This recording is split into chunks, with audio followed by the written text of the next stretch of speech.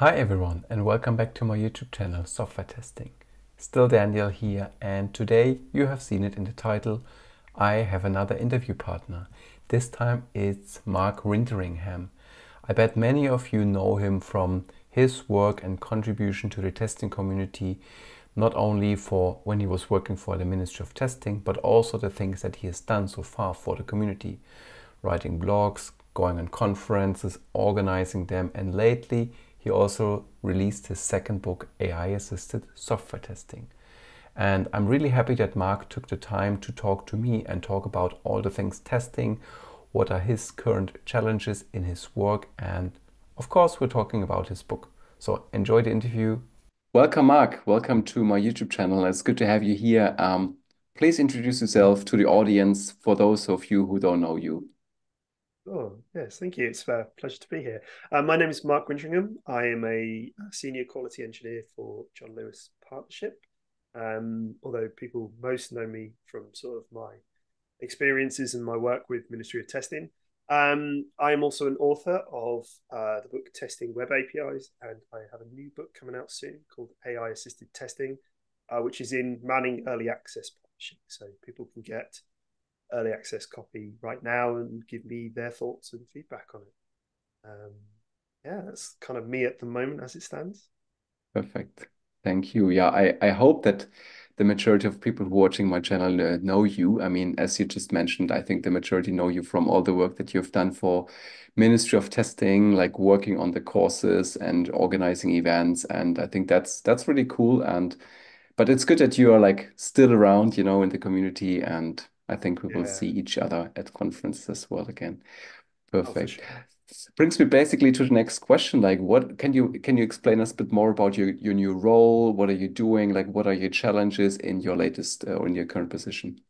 It's funny you say that. I'm still sort of kind of figuring that out myself. But yeah, I think so. My role, it's sort of kind of going into the challenges part thing and Mm. kind of why I've sort of moved back into this space is that I do see like the world of testing has changed a lot.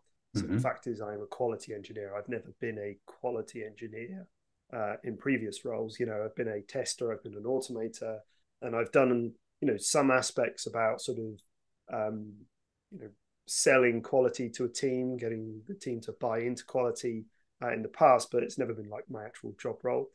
Mm-hmm. So yeah, it's a lot of it is about it's less so focused on doing the testing, more about sort of promoting the testing within the team, Mm-hmm. promoting that quality mindset, um, and yeah, like looking at ways in which the team are, I wouldn't say necessarily struggling, but like basically looking for ways to sort of amplify the team's abilities around the sort of quality space. But yeah, it's very interesting. I say it's kind of new.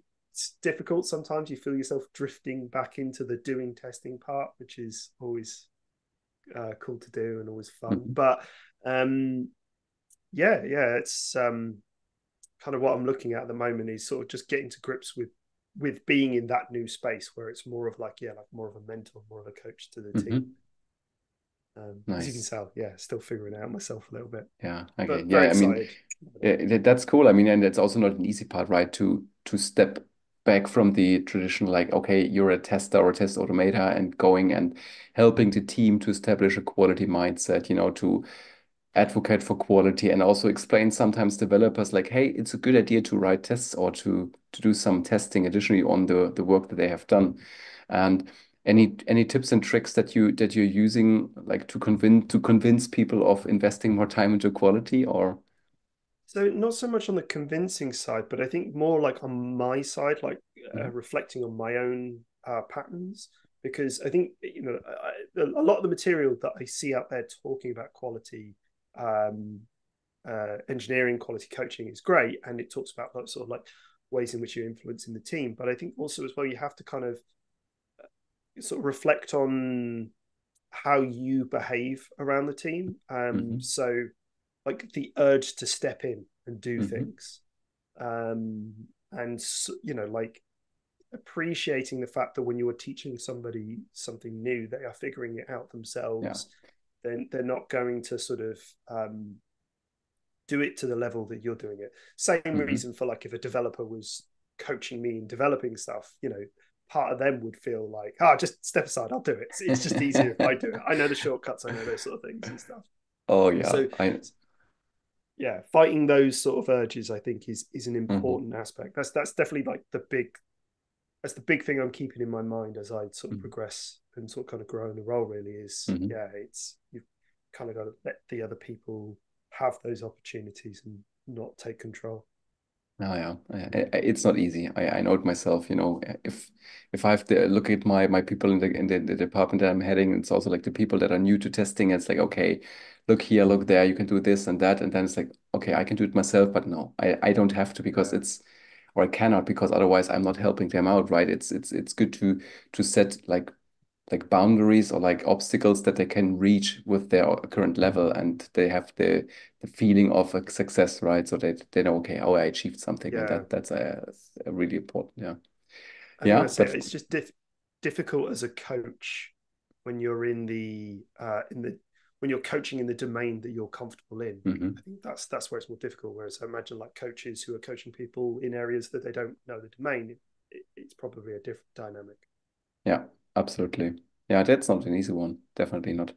Okay, yeah, sounds like a good challenge, to be honest, right? I mean, it's not Oh like, yeah, okay, fighting for quality or convincing management to invest in quality or do stuff. So I think that's a good thing. And with how many like you're now in this quality engineering position and role, like with how many people are you working in a team together? So is it like a typical agile team, like 5 to 10 people, and you have always like you work towards one goal, and then it's sometimes easier to convince people to focus on things together to make a product great, or is it like a distributed environment, I don't know, with hundreds of developers?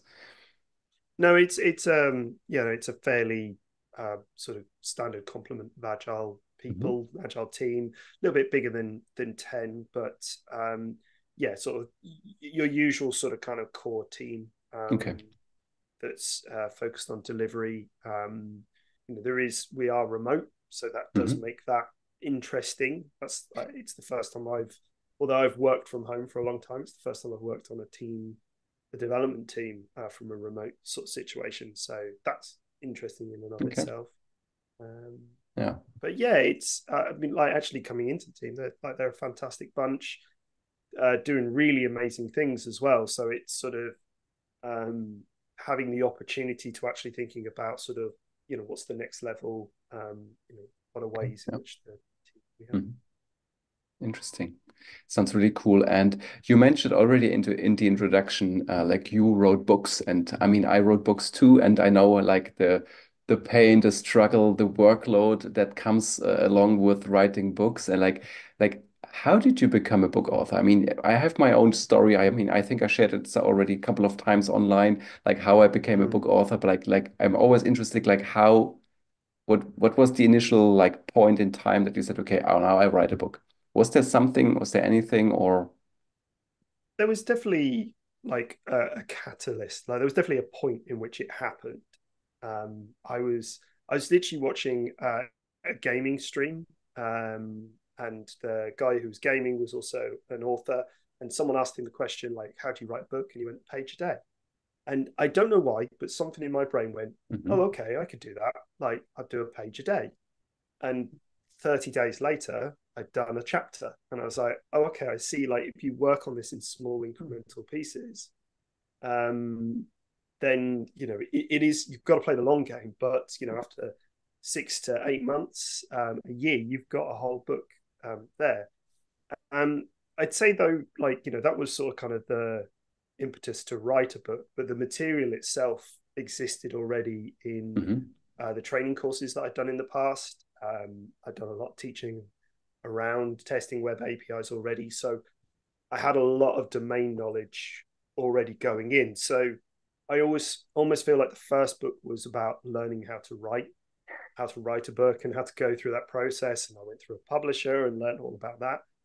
This time round, it's interesting because I've come at it that, well, I know how to write a book now. I know the process. I know what to expect, but I don't know the subject matter that much. So I'm learning more about how to like research new topics, Hmm. experiment with tools and things like that. And Hmm. that's what made the second book quite exciting and interesting in a way that was is different to the first one, which was exciting Hmm. and interesting. So, you Yeah. know, Yeah. yeah, it's literally one day I just went, okay, I'm going to give it a go. And away I Did went. did you tell anyone that you start writing a book, or just was it just your No, no, idea? no. It's a few people had said, like, based on the training, you should write a book, and I'd actually Hmm. been quite resistant to it because I was a bit sort of like, oh no, I'm not a very good writer. I don't like how to do, I don't know how to do that. I don't know how to process. I can't stick at it. But then I realized, like, before that, I was blogging quite a lot personally and through companies and stuff. I was accruing those skills there. But I think Hmm. that was key. I didn't tell anyone really about it other than close family until like we got the first 3 or 4 chapters Hmm. released because I didn't want to be like to everyone, "Hey, I'm writing a book," and then like, "What book?" So yeah, Yeah. Yeah, I can totally relate. I mean, I when I had the idea for writing my book is okay, I just told my wife because I was also like really afraid of failing, and mm, putting so much effort into it. And also I can again totally relate. I'm also not the good writer, and in the past also in school writing was never my passion. So and for yeah, me it was also an experiment, see if I can do it, like if I have the long enough power to really to do the research writing every day. I also spent like every day, I don't know if it was a page a day, but I like the idea of having 1 page a day. But usually I spend like my evenings, my nights over and to research and to see like how what can be in the book and stuff like that. But having like a course like you did or like you had before is really great. And that's cool. I mean, but still, I mean, yeah, for the audience, it's writing a book is exhausting. I mean, especially if you work with, it's not negative now. What I'm just saying is like working with a publisher is really good, but it's so much work that you have to do, like the copy yeah, editing, the whole process of getting the issues out, like the typos and stuff, and also like the yeah, graphics, and see that you have the all the rights on the content, and nothing is like copied somewhere. I mean, that's usually not the case if you write a book on your own, but still, it's a long process, right? And yeah. And they have a lot of mhm. insights that they can share with you as Yes. well. So I had that choice. I was like, do I go self-publishing? Do I go Hmm. with publisher? And I chose to go down that route because also as well, like having a contract and having deadlines set as well keeps you honest. Yeah. And I kind of felt like I needed that as well. Hmm. But there was a lot that I learned from the editors as well about how a book is structured. Hmm. Um, that first chapter that I said I wrote, I handed it in, and that got dropped. So that 30 days was great. It gave me the courage to continue, Yeah. but it never appeared in the book because the material I was writing at that point, the editors were like, "Well, what's stopping someone from just going on the internet and finding that bit out?" And I uh, was like, yeah. always, yeah, you're not, you're right, yeah. So they help you to focus as well, like Hmm. on the valuable bits, the bits that are worth sharing, that sort of like Yeah. elevate it from just sort of a collection of blog posts or something like Yeah, that. exactly. It's also it feels more academic, if you write a book and like setting the stage, giving all the context, get some additional resources, and to really have this in mind that people would like to read it because they would like to learn something. And as you just said, the internet, there are so many things that they can get for free, but there's always like this step, it should be like something really good and special that people get the book, right? So yeah, Yeah, I can totally I relate. see it as the way I've been approaching these books is I see myself as almost like a curator. Hmm. So it's not like I am necessarily sharing anything that's new, but what I'm good at is taking those sources and Yeah, framing it in a way that makes sense for the yeah, reader. yeah, And I think that's an important thing that I think some people absolutely. don't realize. They think they have to be new, they have to be novel, but actually, there's being in a situation where you can kind of help um, demonstrate stuff in a nice, clear, concise manner Hmm. is just as valuable as Yeah. the new and shiny. Absolutely, yeah. Yeah, and I mean this brings me basically to the next question. You mentioned a bit already that like the second book that you just like wrote, and it's like in the process of being released, and you can already get it. Like the first chapters is the AI assisted software testing. Like how do you do the research? Because AI, I mean, AI is the biggest topic since last year or the years before already. LLMs and everything is in everybody's head, and in newspapers, even in small local newspapers, my parents talking about it and stuff. So it's really crazy what's going on. And like, how did you start writing the book and the research around the topic? Because there's so many things out there. It's really hard to digest and to find the right things that you put into the book. Well, you spend a lot of time refreshing Twitter, hoping that OpenAI are not going to go down the Swanee because all your prompts are written for ChatGPT. That's a Yeah. start. It's a mixture of stuff. So this kind of harkens back to the automation and testing stuff that I've done in the Hmm. past, where I think it comes in two threads. So there's the sort of passive way, like so I've signed up to a bunch of newsletters, Hmm. there's podcasts, I'm casually having conversations as they come. But then like when I'm thinking about like a specific thing. So for example, I'm working on a chapter for fine tuning at the moment. So a good example there is that 2 weeks ago I was starting to form the ideas around fine tuning. I purposefully looked at some courses. I looked at some Hmm. material and stuff, and I reached a point where I was like, um, I think I get a sense of this, but how am I going to communicate this in a chapter? Hmm. Then what I did is I actually took a few days off, and then just put a few podcasts on in the background. And then one of them was talking about a tool called Axolotl, which is a tool that Hmm. can be used for fine tuning AI. Um, and immediately it was just that mention of that tool meant I could go and look at that, and it was the missing piece. And I Perfect. don't think I would have found that in my research because I was very much focused in a certain way. So it's a combination of the two things. There's Hmm. yeah, research with intent. There's problems I want to solve. There's a lot of playing as well. So experimenting with prompts, setting up like these models on my laptop, and basically leaving it to run for 4 hours while I go off and do something else. It's as much. I think it's important as well. Like the things that you're sharing in the book have to be things that you've experienced as well. Yeah. So I try and, which is tricky because Yeah. it's AI, so it's always going to be slightly different. Yeah. But yeah, I try and sort of experience them Hmm. from that perspective. I make notes, and then that becomes like the thing that is written. So Perfect. it's different. Like last time it was a page a day, whereas Hmm. this time it Hmm. tends to be my month is half research, half frantically writing the chapter to Yeah, get it in. yeah, yeah. That's a good idea, I think, because as you just said, like the field of AI is just every day is changing. I mean, also like checking Twitter or X now, and also like other sources. It's like there's no day that without no new tool, new update to LLMs and stuff. So it's really crazy what's going on, and I'm really a big fan of it. Sometimes I'm a bit afraid what's going to happen and what might happen with AI, especially if people using it the wrong way. Mm-hmm. But overall, I see it as something positive for us software testers, also for software developers, that because it can bring our lives so much more joy, I would say, because it can take over like the boring stuff that we don't like to do, and can also help us like right on the spot when we do some testing, some developing, like GitHub Copilot, for example, and others Yeah. for making our lives easier. And that's what I'm really looking forward to. I agree as well, and that's one of the reasons why I wrote this book. Is the same thing. I agree that I think that there's a lot of potential benefit that can Hmm. be gained from these types of tools, but also we have to be massively skeptical of Yeah. them as well at the same time. So it's very much like rooted in. I've tried to do that in the language of the book. I Hmm. try not to anthropomorphize these tools. They don't think. Hmm. They're not a he or a she or a they.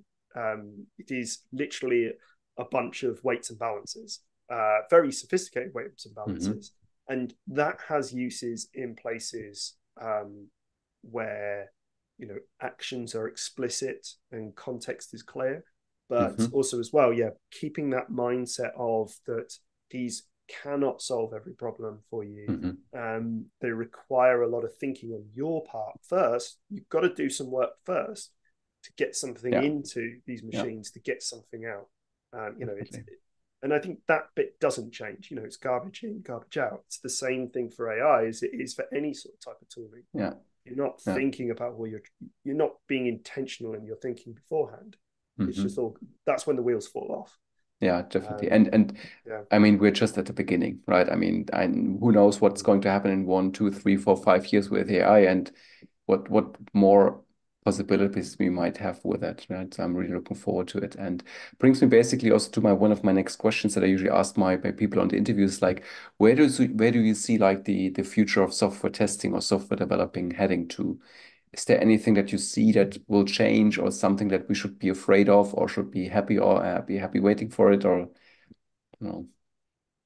So I struggle with this question sometimes because I think that the what sits underneath that question is an assumption that we are all in the same part of the journey or in the same Hmm. sort of context. Like my work in Ministry of Testing and all the training I've done is that actually things are quite elastic. Like Hmm. there is a range of experiences. Some people are just starting their first ever agile transformation. Some others are, turning large language models into oracles that can be used to assist them in their testing.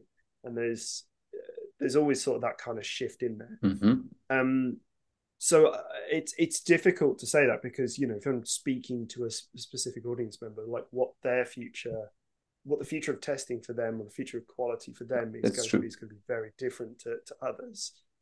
Um, and also as well, I'm always curious as to like what I think there's a lot of value in actually looking at the past as well. So Hmm. like to flip it on its head, so to speak. So there's going on a bit of a tangent, but stick with me.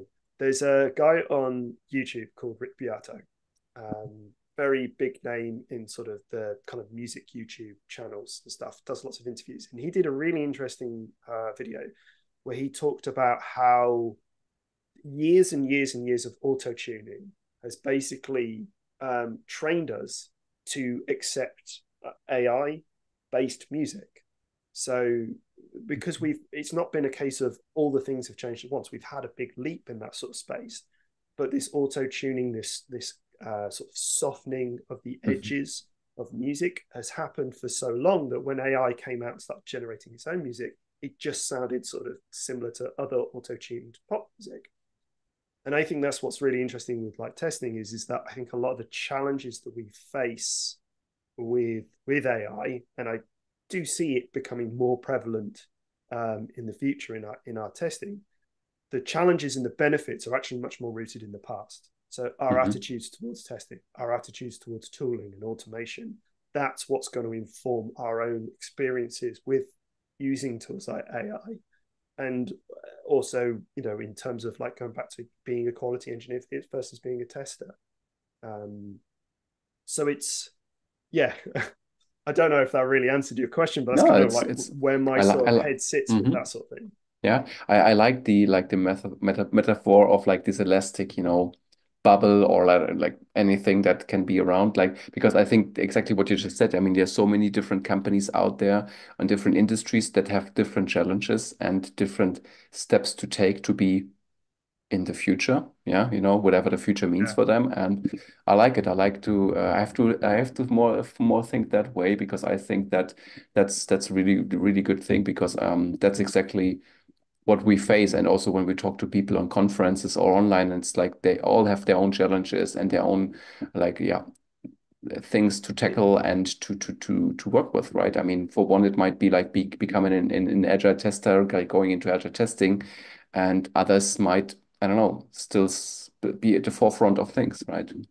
Yeah. Yeah, and it's why like things like conferences, you see the same talks happening again because Hmm. people are experiencing those things for the first time, and that's why like when some people are like, "Oh, I can't share what I've experienced because somebody's already talked about it." It's like, Yeah. well, yeah, but they spoke to a completely different audience, Yeah. and their journey through it was completely different to yours. Yours is equally as valid as well. So that yeah, that elasticity is not it's not a bad thing. No, no, It's a it's not. good thing, but Yeah, it's a good yeah, thing. it's something to keep in mind. Yeah, but it's always something to remember ourselves, that this is Mm. the real world. Yes. Okay. One more question that I have is, like, always, also one question that you typically ask people in my interview rounds is like, what advice would you give like somebody who's going to start in software testing as a complete newbie, rookie in the field? Ooh, starting out. Um, yeah, interesting. I sort of part of me thinks is that have confidence in yourself and your Hmm. abilities. So, I think a lot of a tester's value comes from their own like heuristic mental abilities. Being able to understand the code and the tools Hmm. helps enhance that stuff, but it really starts with you. I would say that's probably one of the big things. But then also as well as that idea of that testing is easy. Yes, but you try doing it with intention when you've got a deadline and budgets. It becomes a lot harder. So that's what if you want to become a professional tester, like that's what distinguishes you is someone that can look at a context and go, I know how to be effective in this context, rather than I know how to find bugs, I know how to Hmm. break things and stuff. Oh yeah, Oh, I and like that. risk, just always focus on risk because that Hmm. always gets forgotten in a lot of training as well. So true. Yeah, great answer. Thank you. Yeah, and closing the interview is like one more last final question. Like, where can the viewers get your latest book? Because I see on my channel that AI is a big topic. The videos get views and views and views accounting, and I have read your book as well, as long as I can read it, because it's like chapter 3 or 4 out so far. So I'm still waiting for the next chapters to come out. So no pressure Yeah. here, but for the people who would like to get the book, where can they find it? So now it's this your So stage. as it stands, well, you can always get it on manning.com, and then just search for AI assisted testing. Yeah, it's currently in early access, so we're releasing a chapter each month. So I'm actually pretty close to finishing it. I think I've got 3 chapters left to do, but we are releasing a chapter month by month. But yeah, manning.com. If this is, if you're watching this video sometime in the future, then it's also available on Amazon Hmm. and all good bookshops and all that sort Nice, of stuff as well. So, but anywhere where you get a book, you can pick it up. But nice. yeah, manning.com right now is the place to go. Right. Okay, perfect. Any other links that you would like to share me with us? I mean, we can put it down in the video description, but or I don't know, any website, any blog that you would like to mention, anywhere you blog, or is it something that you don't do at the moment because you're writing a book? I am hoping to get back into it a little bit more, back into blogging, that is, Hmm. because I say like all that stuff that ended up on the cutting room floor from the old book, I feel like I could release that, and there's other Hmm. bits and pieces that I can share, and in the new role, there's a lot to sort of kind of explore there as well. So yeah, I've got a website, mwtestconsultancy.co.uk, where I blog on that as well. Hoping to sort of add a few bits in the near future. And then Yes. I'm 2-bit tester on Twitter/X, or you can find me on LinkedIn, Mark Winteringham. And yeah, those kind of the places where I'm always open to sort of chat, talk AI or anything testing. Yeah, those kind of Thank places you you. can find me. Thank you. Thank you, Mark, for coming by today. It was really nice talking to you, and I hope that everybody knows now more about like why you wrote a book, what are your current challenges, where do you see the future of testing heading towards, and yeah, thanks for coming by and have a great day. Yes, thanks for having me. Hey, I hope you enjoyed the interview today with Mark. I really enjoyed what he was sharing with us, the software testing community, and his current contribution to it. So, thanks again for coming by. Don't forget to share the interview with your network, to like it, to subscribe it, and also to take a look at the video description to find all about Mark's work and also find the links to his latest book. Thank you for coming by and see you soon.